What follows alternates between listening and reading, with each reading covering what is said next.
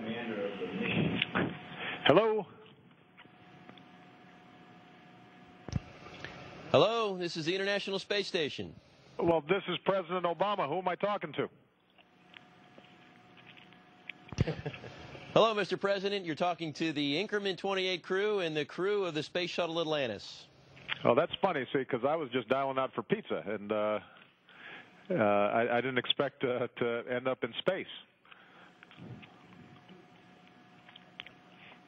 Well, yes, sir. It's really an honor and a privilege that you took some time out of your busy day to meet with us. Well, listen, it is wonderful to talk to you, and I appreciate you guys taking out the time from your mission. I always want to just let everybody know how personally proud I am of you and the amazing feats you guys are accomplishing in space. And I was here in the Oval Office watching you guys take off last Friday. We're all watching as the 10 of you work together as a team to conduct spacewalks and manage experiments and do all the things that are necessary to keep the space station humming. Your example, I think, means so much, not just to your fellow Americans, but also to your fellow citizens on Earth.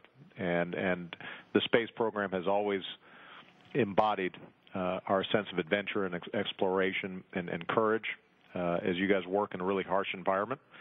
And I know that there have been thousands who've poured their hearts and souls into America's space shuttle program over the last 3 decades that are following this journey with special interest. And to them and all the men and women of NASA, I want to say thank you.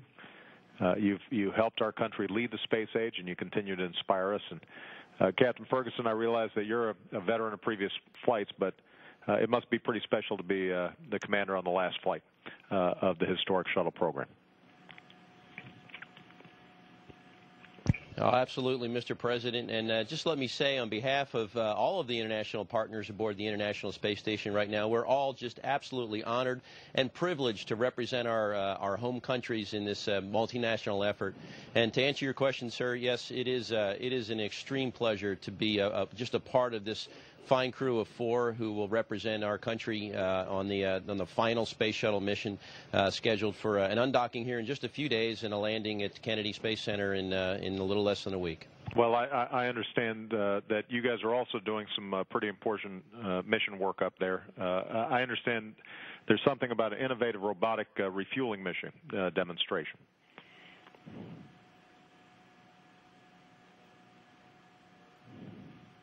Yes, Mr. President, we have a piece of equipment on board that has it's a technology demonstration unit for the special purpose dexterous manipulator to work to show and prove the technology to robotically and remotely service satellites. And we're hoping that with the work that we'll be able to do with the test bed here on Space Station, it'll lead us to further advance our robotics capabilities. Well, that's terrific, and it's a good reminder of how NASA technology and research oftentimes has huge spillover effects into the commercial sector, and makes it all that much more important in terms of people's day-to-day lives. So I also understand that Atlantis brought a unique American flag up to the station, one that was flown on the very first shuttle mission, and one that will reside on the ISS until American Commercial Space Company launches astronauts into the station. Yes, Mr. President, we brought a flag that was flown on STS-1, and as a part of a special presentation, a little ceremony we're going to have before we undock from the International Space Station, we'll present that to the space station crew, and it'll hopefully maintain a position of honor until the next vehicle launched from U.S. soil brings U.S. astronauts up to dock with the space station. And I understand it's going to be sort of like a capture the flag moment here for commercial space flights. So good luck to whoever grabs that flag. Oh, that's an excellent point, sir. We sure hope to see some of our commercial partners climbing on board really soon. And I know there's a lot of competition out there. A lot of people are fervently working towards this goal to be the first one to send a commercial astronaut into orbit. And we look forward to seeing them here soon. I also understand today marks an anniversary of sorts for us and our Russian colleagues. 36 years ago, we launched a U.S. Apollo spacecraft and a Soviet Union Soyuz capsule towards a rendezvous in space. And it's pretty exciting to know that American astronauts and Russian cosmonauts aren't just shaking hands 36 years later, but are working every day with partners from other nations to represent humankind coming together in space.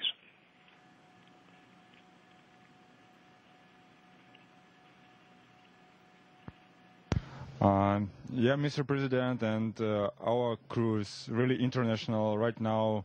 Here is representatives of 3 agencies, NASA, Roscosmos, and JAXA, and we're working as one family, actually, not as a crew. We are more than just part of or representatives of each country. We are one big family, and now those guys who appeared almost a week ago shared with us our brilliant International Space Station. Well, it is a wonderful testimony to the human spirit, and you need to be like a family, because I'm assuming you have to share pretty cramped quarters in a bathroom. So, my wife and my daughters are always crowding me out.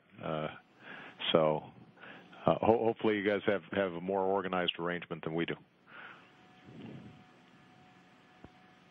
Oh, absolutely, Mr. President. We actually have 3 bathrooms on board, and we have a gym.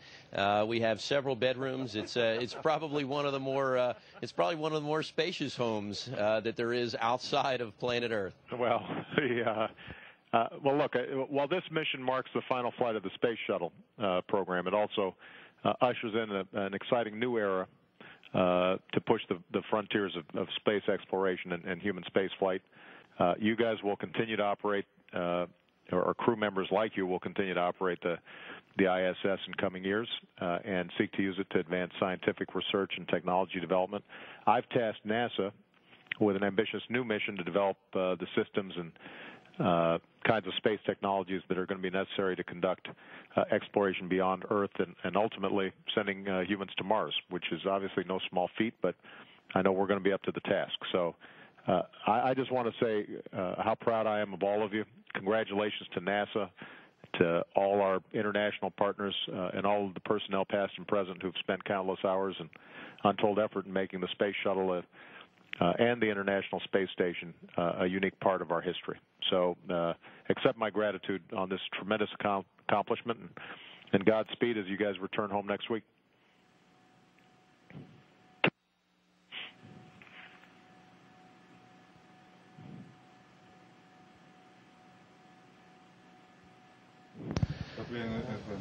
Well, thank you very much, Mr. President. And once again, on behalf of all the international partners on board, we're privileged that you took some time to speak with us today, and we're honored to represent everybody on the planet Earth. Thank you, sir. You bet. Take care now.